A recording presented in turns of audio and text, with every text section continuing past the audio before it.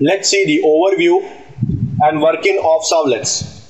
In the earlier days of internet, the pages which were present were in the form of HTML, that is hypertext markup language.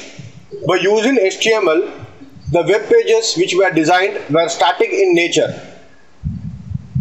That is, they were mainly meant for static processing.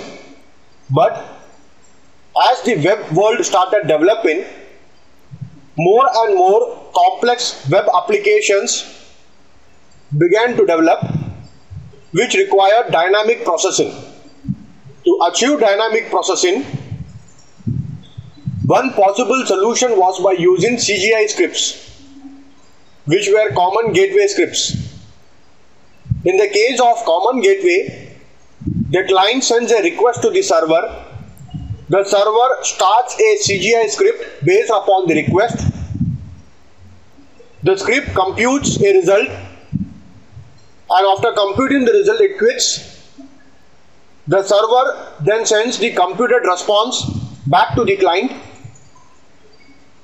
This forms one request response cycle. If another client sends a request, the same procedure is repeated back again. So the point to note here is, in the case of CGI script, for each request a separate process is initiated. In a similar way, Java bought servlets, which were again meant for dynamic processing of web pages. Since we have dynamic processing, servlets is a server-side component and it runs on a web container which contains a servlet engine. So in the case of servlets, again the client sends a request to the server. The server starts a servlet. The servlet again computes a result and sends it back. But the point to note here is it doesn't quit. So in case another client sends a request, since the servlet is already loaded, it need not be loaded again in the memory, thus improving performance and response time. Shown are the differences between servlets and CGI. Running a servlet doesn't require creating separate process.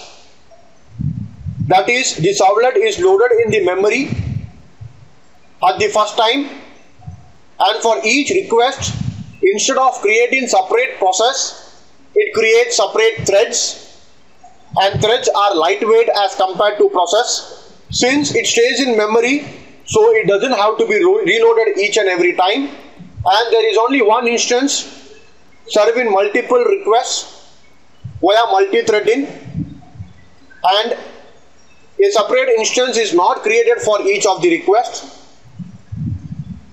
These are the advantages of servlets over CGI, but servlets being mainly Java or related to Java programming can be written only in Java, while the CGI script has scope for more or other languages. Shown is a typical servlet API.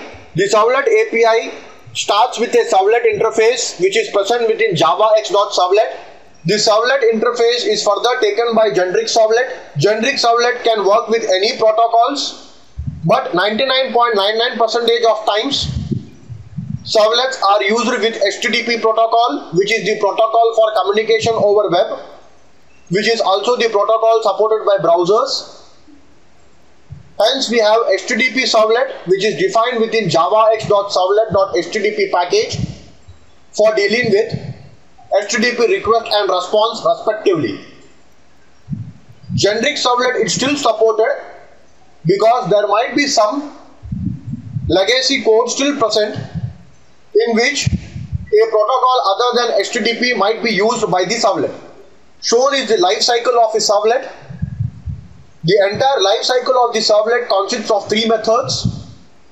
The first is init, second is service, and third is destroy. Init is mainly used for initialization. All the initialization parameters which are required by the servlet should be put within the init code. It's called only one in the life cycle of the servlet. that is once when it is loaded. The second method is service method. As the name says, it is used to provide a service. Generally, we don't directly call the service method, but will make use of some other methods which provides us service. An example of the same is doGet and doPost methods, which are methods used to serve a web request which comes via either get or post. Service method handles multiple calls, so it and its method must be implemented in a thread safe manner.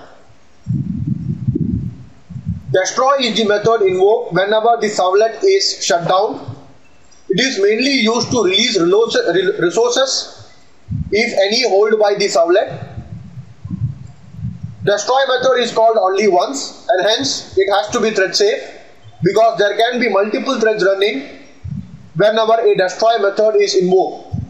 With this brief introduction of Servlet, let's get started with Servlet by using Eclipse IDE and Tomcat.